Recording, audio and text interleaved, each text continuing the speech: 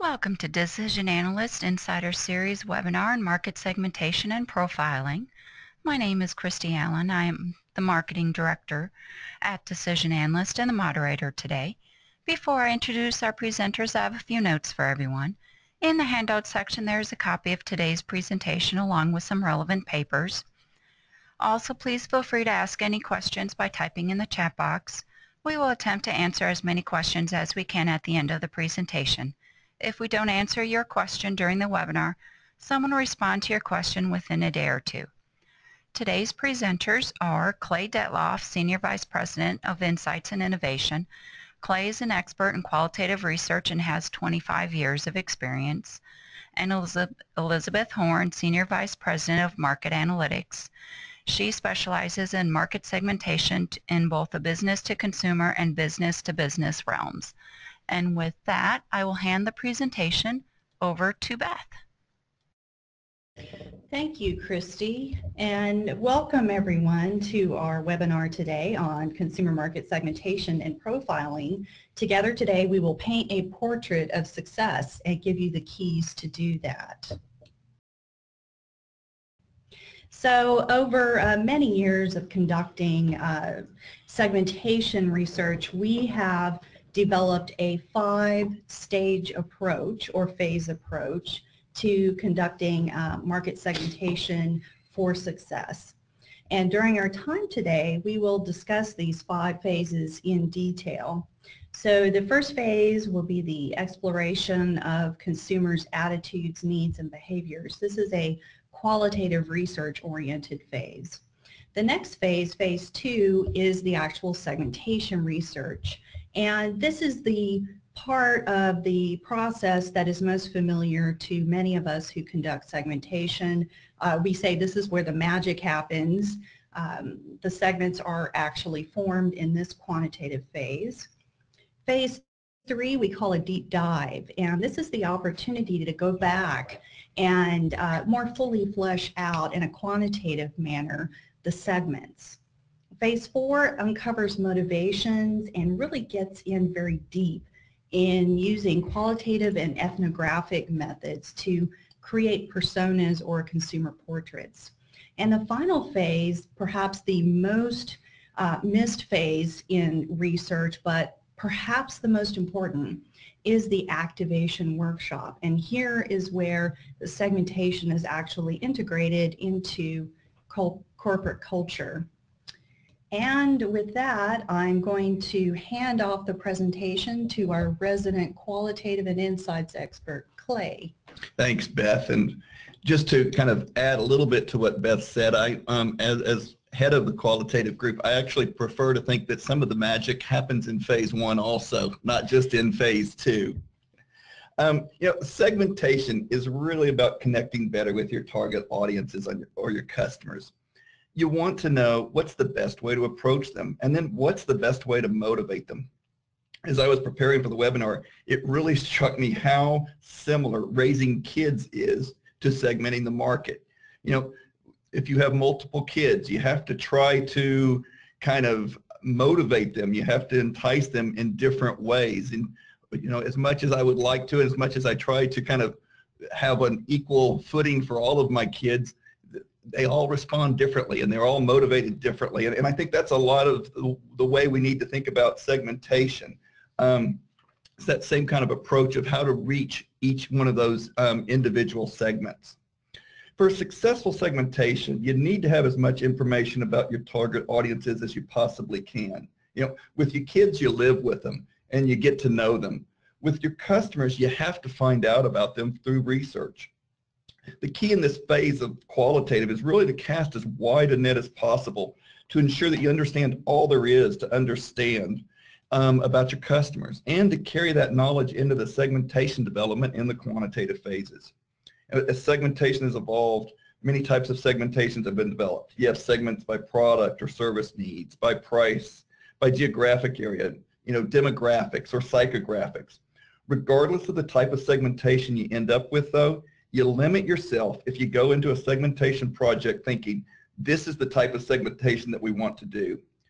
And that's where this exploratory, this first phase is so valuable, because it lets you get the insights that are needed to input into the segmentation in order to make it the most relevant and actionable that it can be. To maximize the results you get from the qualitative work, a lot boils down to you having an understanding of your audience's behaviors, their perceptions, and their motivations. You know, by going into the quantitative with an understanding of these three areas, you're going to really be able to identify those characteristics that will most differentiate and motivate the segments. You know, just as a side note, you know, when we start to look at this exploratory research, you know, it's also a good time for an assessment period. It's at this time that a thorough and realistic assessment of what is known and what's not known about the target audiences is taken. You know, you want to see what previous segmentations have done, you know, where they lack and where they're strong. You know, a lot of companies come into this phase with a detailed knowledge of their customers and potential customers, while others don't have very much knowledge at all or lesser knowledge. Sometimes even because of advances in the category or just changes in the world in general, you know, what they do know may be outdated. So after this assessment, you know, the exploratory work can really be tailored to complement and supplement your existing knowledge. You know, you don't want to have too narrow a focus. Again, cast as big a net as possible for the best results from your segmentation in this phase. Because segmentations are so involved and so important to the future marketing efforts of your organizations, we often use a combination of in-depth methodologies as well as real-time methodologies to get the most thorough understanding we can. You know, we found it's important to have both points of view, really to help develop that successful segmentation and to gain a better market picture. You know, as far as specific methodologies go, you want to tailor the methodologies to best meet your goals and needs.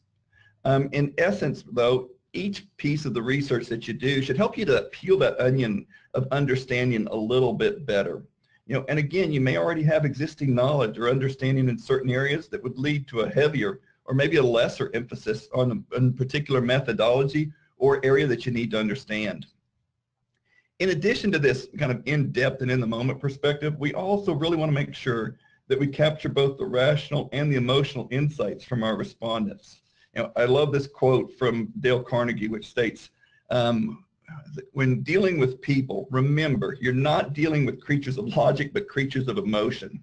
You know, when you look at all three of these areas, behaviors, motivations, and perceptions, there are a couple of keys you really need to pay attention to.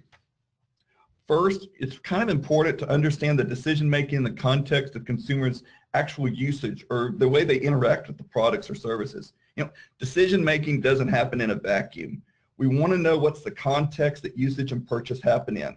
You know, it could be a stage in life. It could be a specific moment in time. In addition to that, we also want to make sure that we understand the equities, the strengths, and the disequities or the weaknesses of the product or service. Putting these two together really helps you to kind of understand exactly what's going on with your target audience. You know, I'll give you an example. We're based here in Dallas, Texas, and personally, I'm a big Dr. Pepper drinker. If you ask me why I like Dr. Pepper, just offhand, I'm probably going to tell you that, you know what, I like the taste of it, which I do. But if you ask me when I'm most likely to drink a Dr. Pepper, then is when you can really get some key learnings, because for the most part, I drink most of my Dr. Pepper in the morning. You know, it's my energy boost. It's kind of my time to wake up and help me get my work day done and get started in the morning. It's my coffee replacement, if you will. So by understanding that context and occasion, you get away from just kind of more of the general perceptions, but you really kind of get into the nuts and bolts and the actual relevance of their products and services. Now I'm going to turn the time back over to Beth. Thank you, Clay. Moving on to phase 2, we take those rich learnings from phase 1 and we use those to create a solid survey instrument. So in this phase, we're going to conduct the actual segmentation research. It is quantitatively oriented. And just as a refresher, what do we mean by a segmentation? So a segmentation, the overarching goals are to develop distinct consumer groups, so that we can market to them effectively and also for new product development. So what are some segmentation criteria? How do we decide between or among several solutions? Well, at Decision Analyst, we have three main stages that must be reached.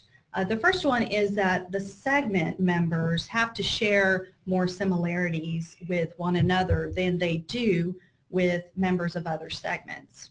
The second is that segments need to be large enough for client companies to mount cost-effective advertising campaigns. So we want to reject segmentation solutions that have a lot of little itty-bitty segments. The third one is segments need to be reachable. Attitudinal segmentation is all well and good, but we have to have something that helps us for our media buys and media planning. So we'll run through some basic consumer segmentation schemes. We have a more rich discussion of quantitative segmentation in another one of our webinars. And if you're interested in that, please let our moderator know and we'll get that to you. So some of the basic segmentation schemes include segmenting by demographics, and these are observable characteristics such as age, ethnicity, it could be gender identified with, even perhaps where you live. And of course, as segmentation moved on, we became a little more sophisticated and looked at characteristic segmentation. And this is based on an unidimensional aspect of a consumer, such as a disease state. For example, looking at all people who have type 2 diabetes. The industry moved then into psychographic and attitudinal segmentation. This provided a richer layer, and this was based on more attitudes, feelings about product categories, and then lifestyle choices. We also had price segmentation, and this was intuitively appealing because we know that there are consumers who are more sensitive to price and consumers who are less sensitive to increases in price. So automatically companies would create product lines that would be of the good, better, best variety to appeal to different segments according to price. So the industry and schools of thought moved into better segmentation schemes. We now have needs-based segmentation. It sounds exactly like what it is. It looks at the core problems that consumers are trying to solve. Things like being able to aspirational types of things, or being able to take care of your family or work effectively, some core needs like that. Another type of segmentation is location-based segmentation.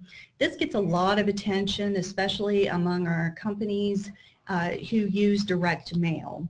So if we can figure out where our segment members live, and we know that birds of a feather flock together, we can target particular geographies with particular mail pieces. We also have transaction or usage-based segmentation. Many companies have these wonderful loyalty databases that have rich transaction and perhaps other usage or visitation information. These can be used to form segments, and then of course email marketing if possible. We also have multidimensional segmentation. We have a rich white paper on our website about this particular segmentation, including a case study example if you're interested, and we can direct you to that. But this is where we look at multiple aspects of a consumer. Attitudes and lifestyle can compose one segmentation. Another segmentation could be media consumption patterns or brand perceptions. You take these 2 or 3 or 4 different segmentations, cross them, and you form these larger groups or larger segments, and the learnings can be well, more robust in this case. We also have demand segmentation, and this has gotten a lot of press recently. There are some companies that call it demand space segmentation, and this considers different types of needs within different types of usage occasions. And in particular, this type of segmentation acknowledges the fact that humans are complex creatures. So the same person can have multiple needs at multiple times of the day, and they can use multiple products and services to fulfill those needs.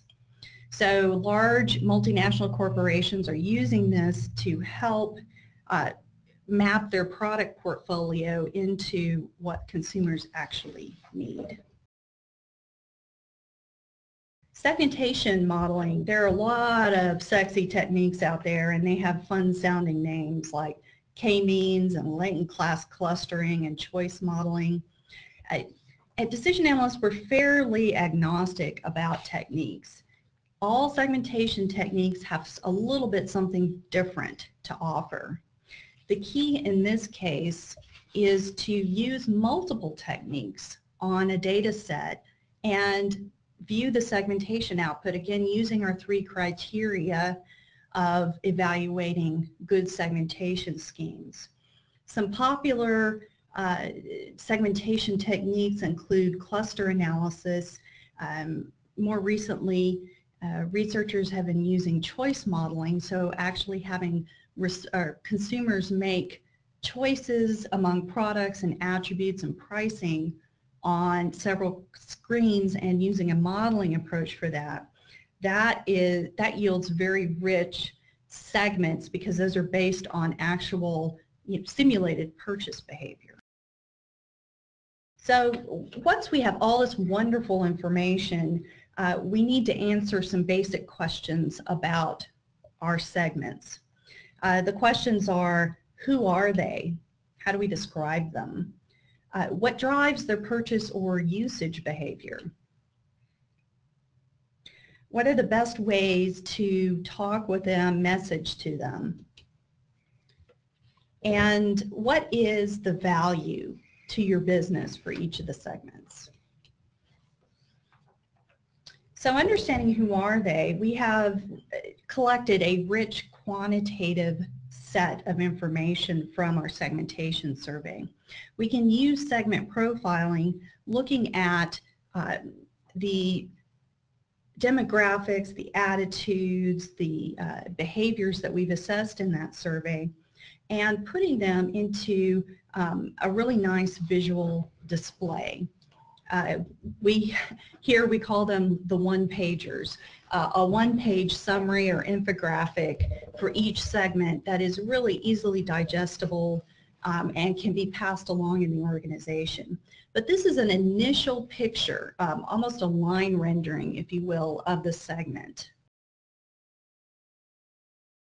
Then it's important to understand their purchase or usage behavior.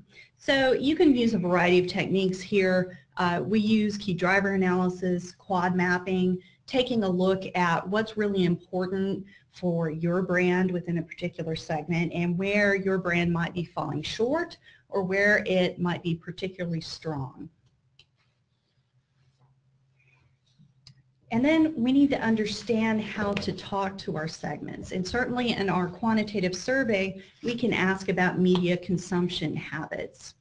And if you're fortunate enough to have access to particular databases of third-party nature, some of these can be appended to your segmentation solution, and then media consumption can be more fully fleshed out in this case.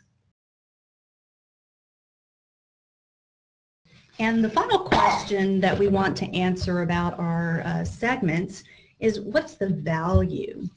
And here we're not attempting to forecast how well your product is going to do in each segment.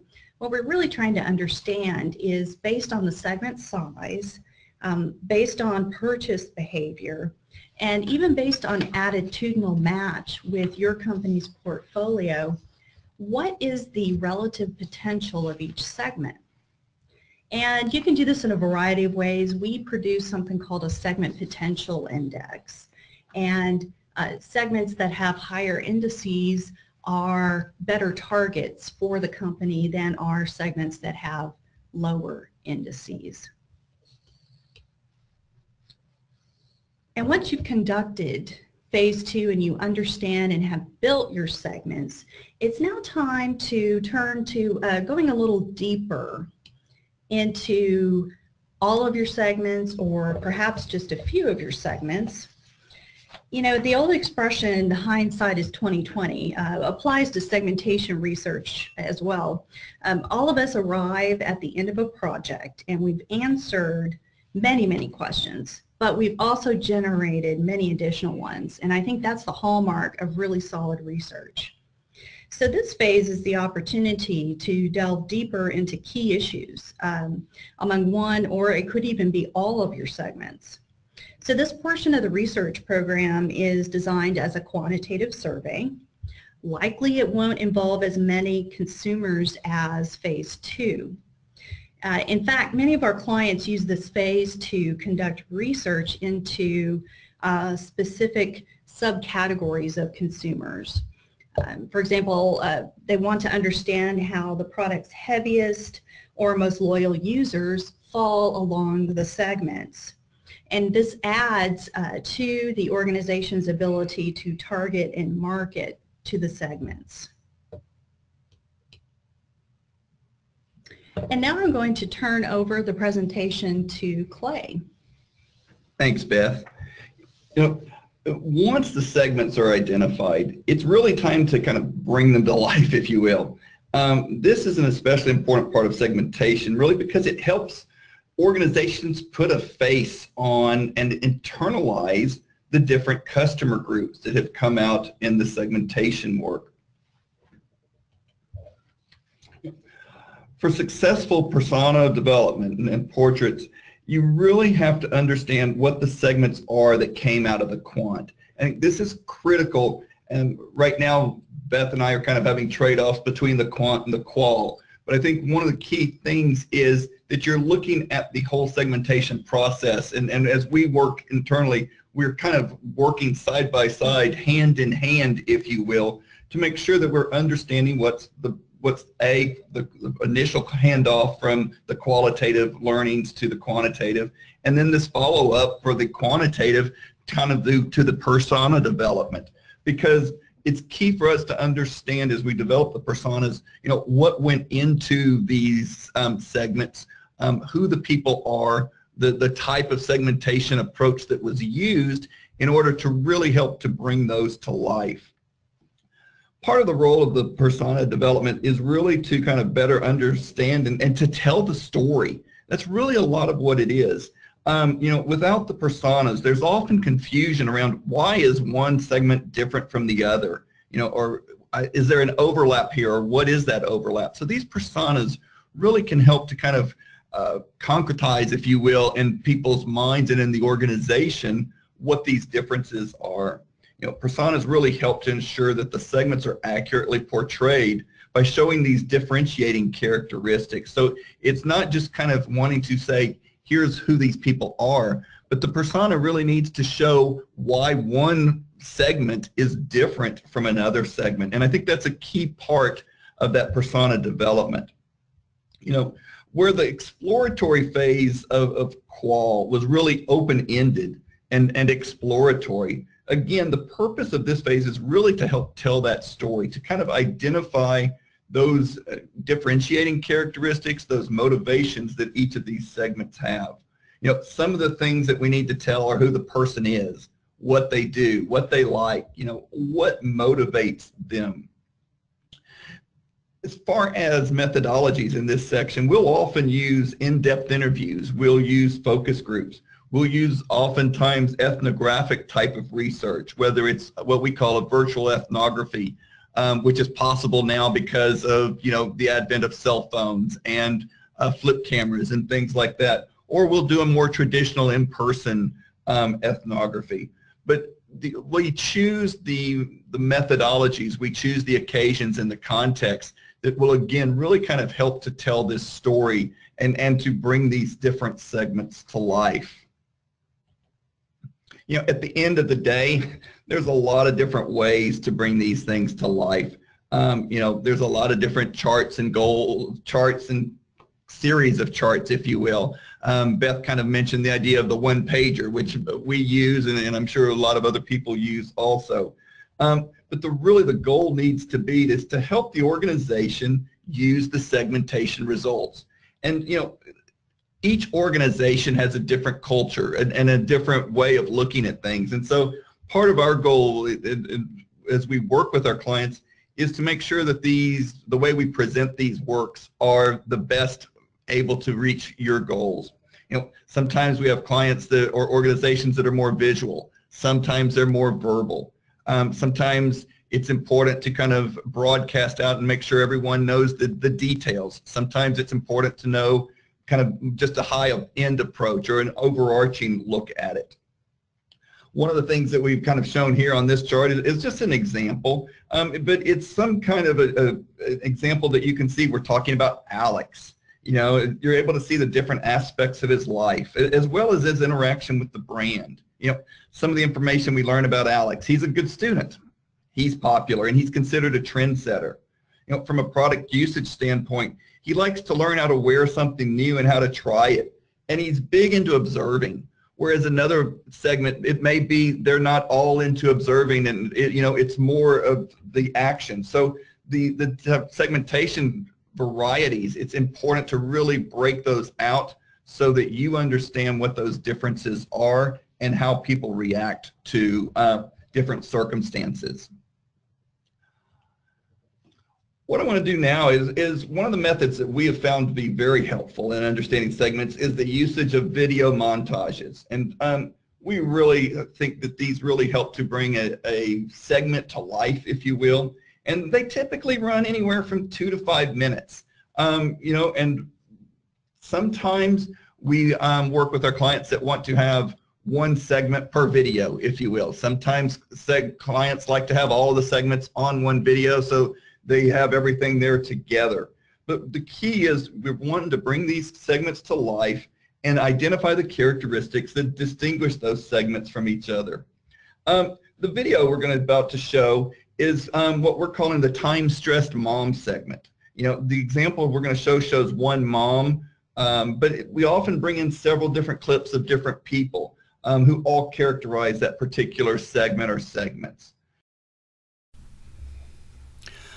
One of the ways that we found very successful in bringing the segments to life is in our use of video montages. These montages can help to spread an understanding of what a segment is in a format that is easily digestible. Each montage can either be one segment or can be a compilation of all the segments of interest. We've put together a brief snippet of what one of these montages could be like. In this video, we are looking at the time-stressed mom segment. Again, this is just a brief overview of what one of these montages could be. Here you can see we are looking at one of the critical occasions for that segment, which is in the morning period. You can see some of the key characteristics and criteria associated with the segment, and you'll be able to see a short clip from a woman in that segment to help bring it to life. Sometimes it's hectic, sometimes it's organized. We do have a general schedule of when I wake up. I'll wake up first, I'll wake up my daughter, and then we'll feed the cats, and depending on what's going on in the house, I don't have a scheduled time of when I do laundry where I put aside and do that. So sometimes moving laundry around from the washer to the dryer, from the dryer to a laundry basket. I don't fold anything right away. I just kind of put it aside to be folded later. But that can take up time. And then while I go and get ready, my daughter decides to go make her lunch. So while she's making her lunch, I'm getting ready, but she's 10. And so what I have to do to prepare is make sure I have the selections and options available for her in portion size packages, so that she knows she has to have a vegetable and some fruit and a dairy product and a protein. So we have to have that all available for her to choose from. And then she's supposed to get herself ready, and then my husband will wake up and he'll get himself ready. And I know there's only three of us, and we do try and keep it on a schedule, but a lot of times it can get kind of hectic during the day, during the morning to get ready.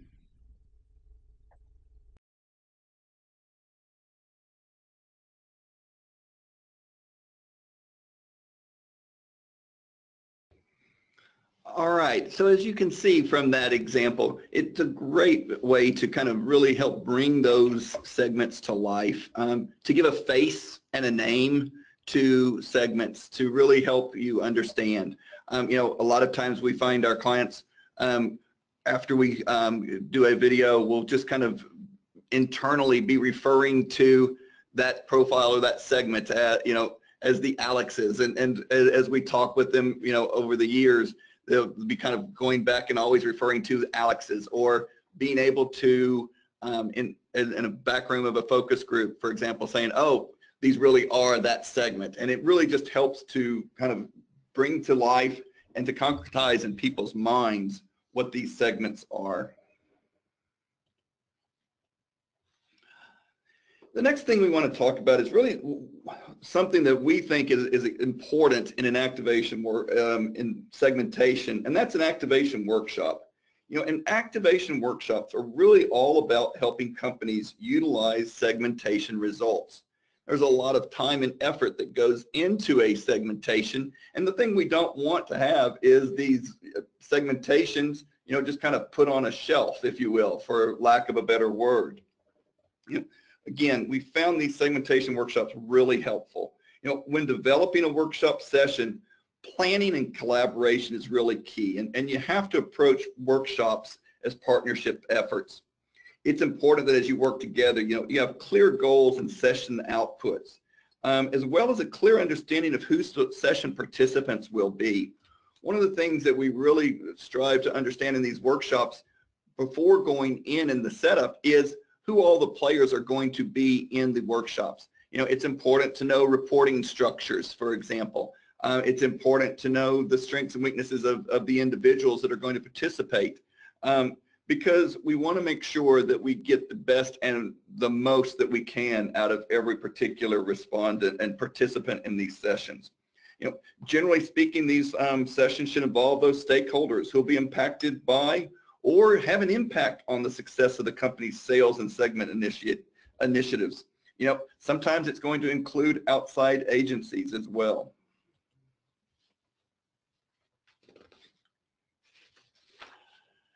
Many of the techniques used in our work sessions are really kind of designed to spark both that individual and group creativity. As I mentioned, there's a lot of different people in who have a lot of strengths and look at things a lot of different ways. Sessions are going to typically feature, you know, open and unaided questions, as well as use of aided and projective techniques. You know, given all the ways in which people think and feel, we believe it's really important to attack the issues from multiple ways to gather all of the input from all of those participants. You know, in order to do this, we really kind of have a toolkit of ideation and brainstorming techniques that we use. And we've kind of picked ones that are most applicable to each of the sessions. Some of the activities that we've done in these segmentation workshops include things like coming up with print and TV spots, or reviewing spots with an eye to each segment. Again, the goal is not necessarily to, you know, come up with a finished product, but it's more of the training, the thinking behind it, the getting people acclimated to thinking and understanding the different segments that we're going to be talking about. You know, other activities we've done in these activation workshops include developing in-store promotions, customer service tips, you know, and other things that a segment must understand or have. And the beauty of this is it helps people to really kind of understand the differences by segment. So if you look at an advertising spot, for example, if you look at it with an eye from each segment's standpoint, it really gives you an idea of what those motivating factors are, as well as how to better motivate each one of them.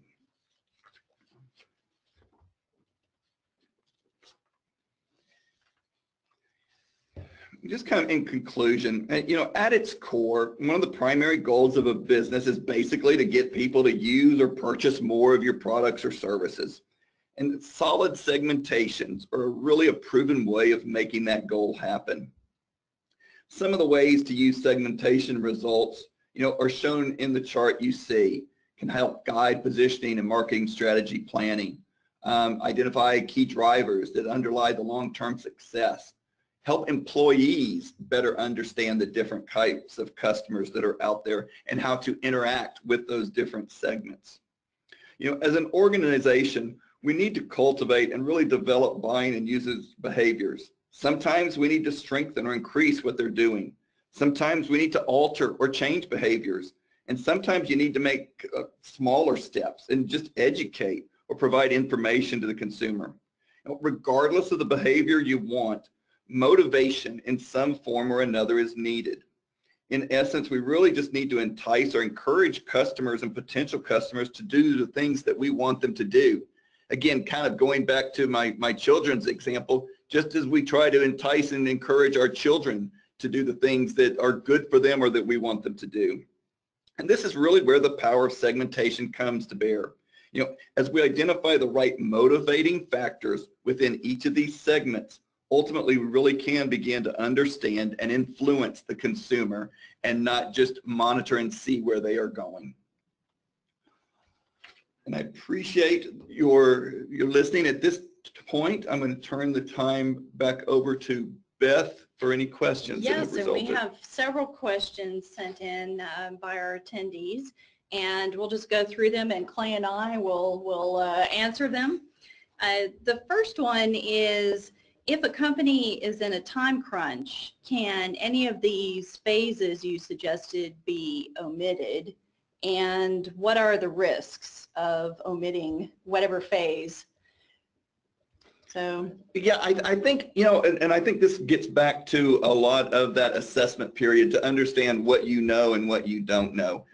We've had some clients that they feel that they have done all the upfront qualitative, for example, that they need, and they would go straight into a quantitative segmentation. But it's important, that assessment period, that assessment time is really important to understand what you need and what you don't need. Right, and I think that's a great point. Another phase that our clients can be tempted to omit would be that deep dive phase after the quantitative research. I think this is very useful, especially if you have a well-defined heavy user or loyal user segment. You want to make sure that your heavy users are in some sort of way allocated across the segments. The percentages are going to be different by definition, but I think it's important to do the deep dive. Some of our clients are tempted, of course, to omit that phase.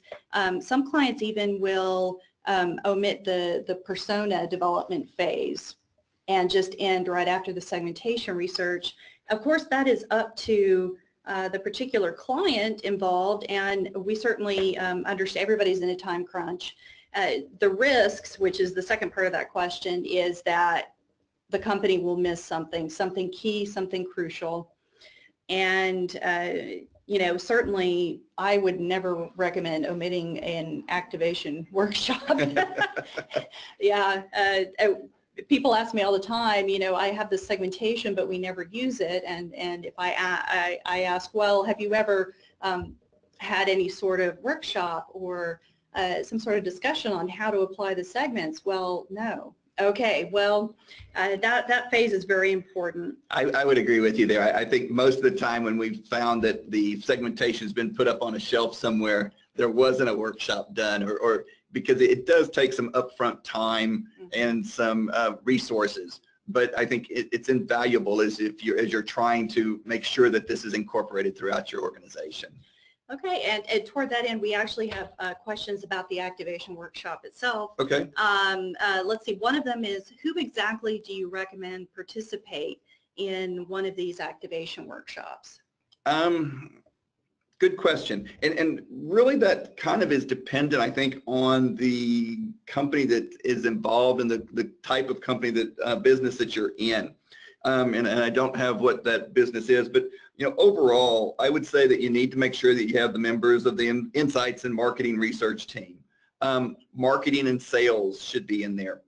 It's important, I think, also that you have operations, and this could be from a corporate standpoint. And again, depending on the organization that you're involved in, I think it's really helpful in one of these activation workshops to include people who, if you will, are a little closer to the customer, who have some maybe feet on the ground, boots on the ground, if you will. Maybe it's an area or a regional manager. For some organizations, maybe it's one of your larger franchisees. Just those who will be able to kind of give you a closer view of what's actually going on in the field. Advertising agencies and PR firms, great participants to have in these sessions. They bring their own insights, as well as it helps them to understand where you are going from a corporate standpoint. Of course, the appropriate brand or product team members are all going to be important to have in it. Overall, I'd say it's important to get a good mix of senior leadership that can really help manage that and champion the message, if you will, make sure it is carried out through the organization, as well as those who are more of the practitioners or more of those who are going to have to be implementing those segmentation stimuli and the communications. Okay, great. We have another question about the activation workshop, and this one asks, can you do an activation workshop if you already have an existing segmentation? Definitely. I would say that, if you have an existing segmentation, and these activation workshops are great. And as Beth mentioned, they're one of the more important parts, I think, of a segmentation study. And so you can take the existing segmentation work that you have done, and really it's about bringing that to life and internalizing it within the session. So definitely could do one if you have an existing segmentation. I encourage those activation workshops regardless. And that brings up another point is if you have an existing segmentation, but you haven't done or gone through the persona development phase, the qualitative ethnographic phase, it sounds like it's possible to go back and do that as well. Yeah, you can. It's not a problem to go back and do kind of that persona development later on. And sometimes we've had those persona developments done after the activation workshop even. Mm-hmm. I think the only thing that you have to worry about is how long a period of time it goes. If you're in an industry that is changing rapidly, segmentations last for a while. Yes, but they do. You don't want to kind of 5, 6, 7 years later say, oh, let's do a persona. Let's do that at that point, right? Yeah. And in fact, that dovetails into another question we received, which is how often should a segmentation be updated? And when you update one, do you use the same segments or do you start all over? How does that apply? And the answer is, of course, it depends, which is really no answer at all. So I'll qualify that. It depends on the industry. So if you are working in high-tech industry that evolves very, very quickly, you might consider a 2-year cycle on your segmentation. We have consumer packaged goods companies or fast-moving consumer goods for our friends who are in Europe who do these segmentations every 3 years. Very rarely do we recommend waiting 5 years. There are some durable goods manufacturers in industries that don't change much. That could be okay every 5 years, but more and more the pace of business gets faster and faster, and our segmentation work, which is really the framework, the lens through which we conduct business, needs to be fairly current. And should we update the segments or look at the current segment? We always recommend ensuring that we can actually profile new segments against the existing segmentation, because you want to show the migration. We think that's really key, especially for buy-in when you go to your activation workshop stage. And I was just about to jump in. I think that's actually one of the best uses of an activation workshop is if you're in an organization that has been utilizing segmentation or segments over the period of a few years, and then a new segmentation came in, that there are some differences and changes.